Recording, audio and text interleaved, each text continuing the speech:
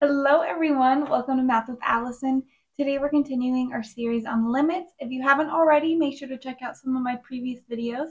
Click that little eye in the eye corner, it'll get you there. Otherwise, specifically, we're talking about wholes in functions and what those look like with limits.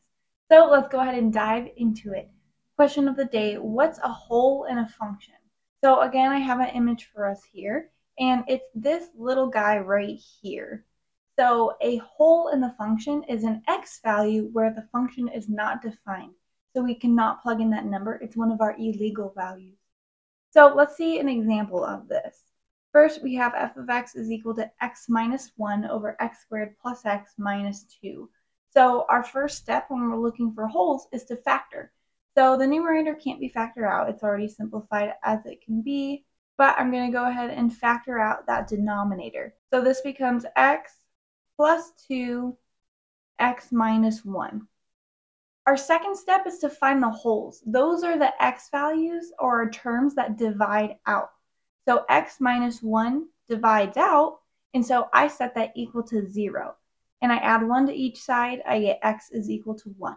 And that's our whole. So in step 3 is where we apply the limit, because we can see as we're approaching 1 from both sides, what our function is doing, so we can still fill in that value. So actually, I'm going to go ahead and use our simplified form. I can go ahead and use direct substitution in this case. So I get 1 over 1 plus 2, which is equal to 1/3. So if I write this out all officially, our whole is at 1, 1/3. So if we were to look at the graph, the graphing piece is optional. I don't know where it's required and where it's not, but this is so we can visually see it. Here we can see our x value of 1. We have an illegal value, and we have a whole right here, right?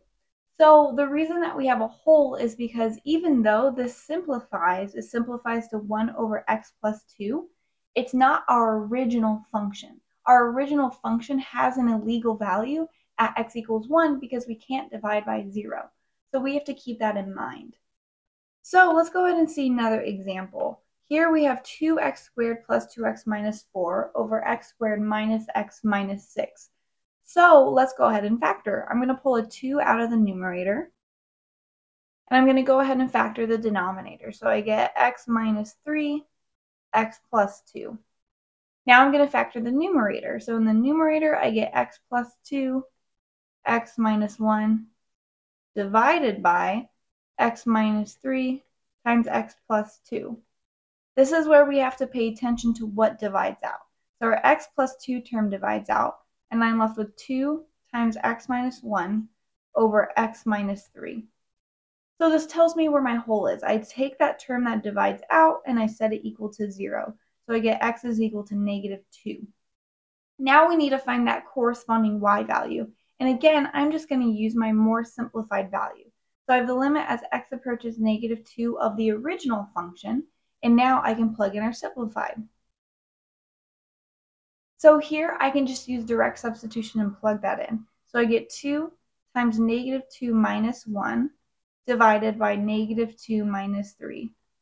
If I simplify that out, I get 2 times -3 over -5, which I get +6 over 5.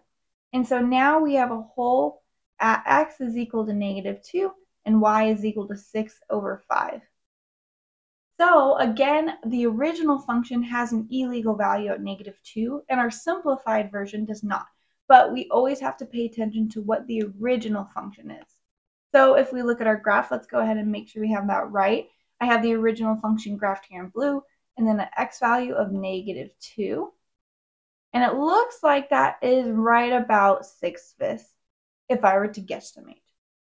Let's see another example. Here we have example 3. F of x is equal to x times e to the x minus 2 times e to the x all over x squared minus 2x. So in the numerator, I'm going to go ahead and pull out an e to the power of x, and I get x minus 2. And in the denominator, I'm going to pull out x, and then I get x minus 2. So paying attention to what terms divide out, I get x minus 2 is equal to 0. And that tells me I have a whole at x is equal to 2. I'm going to go ahead and keep simplifying this because it's written as e to the x over x. So let's go ahead and plug all of this into the limit. So here I'm going to have the limit as x approaches 2 of the original function, and I'm going to plug in our simplified. And now I can just plug that in using direct substitution. So I get e squared over 2. So this tells us we have a whole at x is equal to 2 and e squared over 2. And let's go ahead and see that in the graph. This one's a bit funky. So this right here is x equals 2, and I guess this is e squared over 2. I don't really know what e squared is off the top of my head. I think it's like 7 point something. But anyhow, that is what we're looking at here. So that is all I have for us today. If you enjoyed this video, please leave a thumbs up and comment other videos, topics, problems that you'd like to see done. Thanks for watching.